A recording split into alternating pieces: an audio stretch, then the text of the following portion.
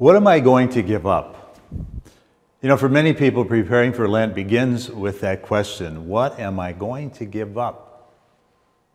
Ash Wednesday, as we all know, leads us into the season of Lent. And perhaps we all approach the season each in our own way. But the church teaches that Lent is a time for repentance, it's a time for conversion. How one goes about the journey of conversion may be different for each one of us. Perhaps it depends on how we might define conversion. How would you define it for yourself? I think it's an important question to answer, because in doing so, then we'll take seriously what this season of Lent offers us. So allow me to share with you a few simple definitions.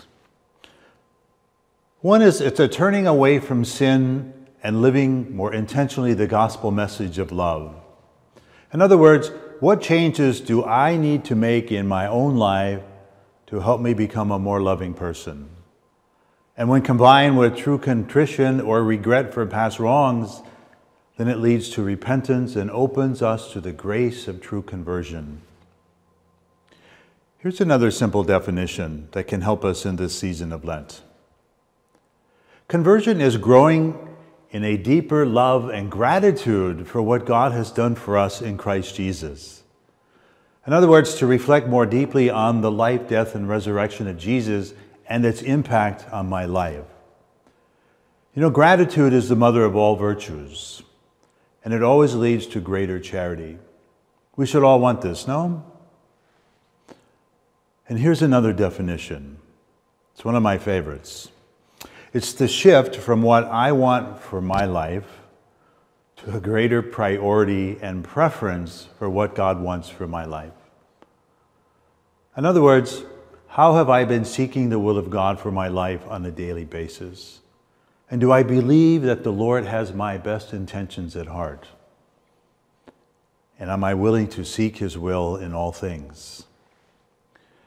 I think these reflection points for conversion can help you and me get started on this Lenten journey.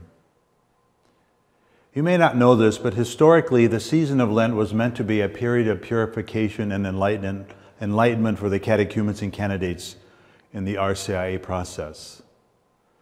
So perhaps we can all join those men, women, and children in the Diocese of Saginaw as they journey through this 40-day Lenten retreat, preparing to come into full communion in the Catholic Church.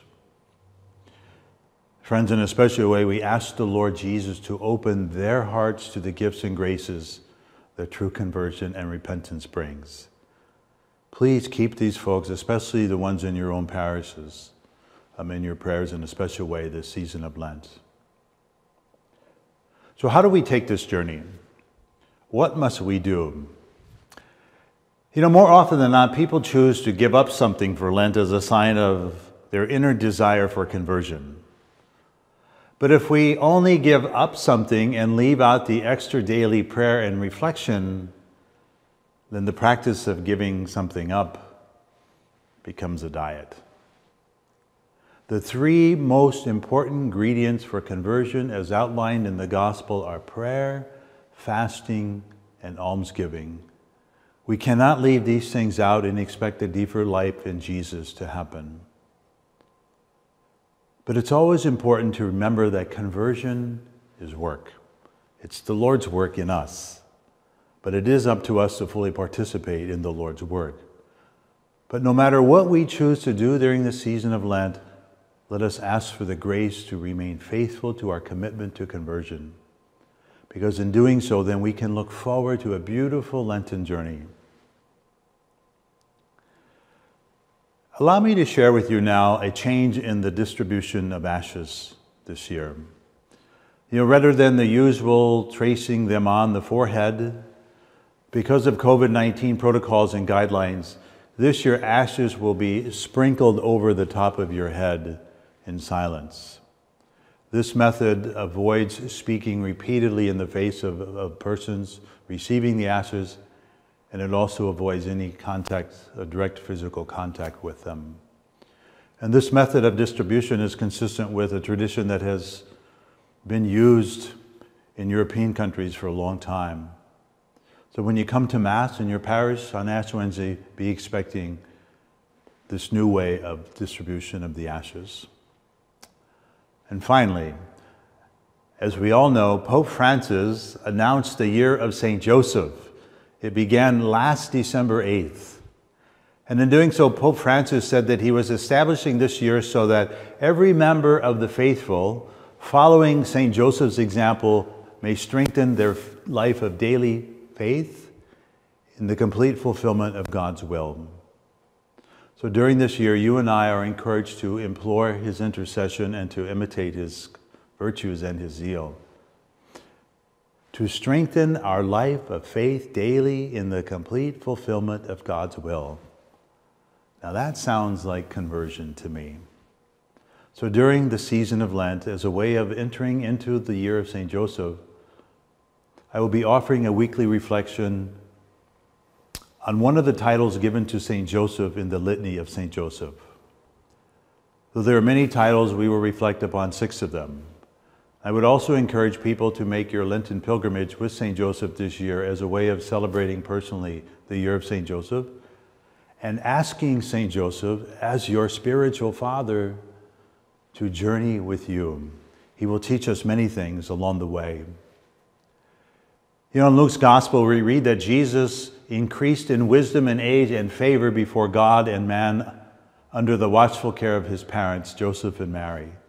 This too can happen to us if you and I, if we entrust ourselves to the paternal care of St. Joseph. He loves each one of you, and he has the power to increase the presence of God in our lives, taking each of us to greater heights in our spiritual life. We would call this conversion, no? So the church and the world needs St. Joseph. We need him to help us return to the love of Jesus and to living lives of virtue. We need his protection as well, as only a spiritual father can give us. And for those interested in consecrating yourself to St. Joseph, Father Donald Calloway provides a wonderful 33-day preparation for this consecration in his book that's called Consecration to St. Joseph, The Wonders of Our Spiritual Father. If you would like to make this consecration on March 19th, the feast of St. Joseph, the preparation should begin on Monday, February 15th. But however you decide to take a Lenten journey, I wish you many graces and blessings. So God bless you.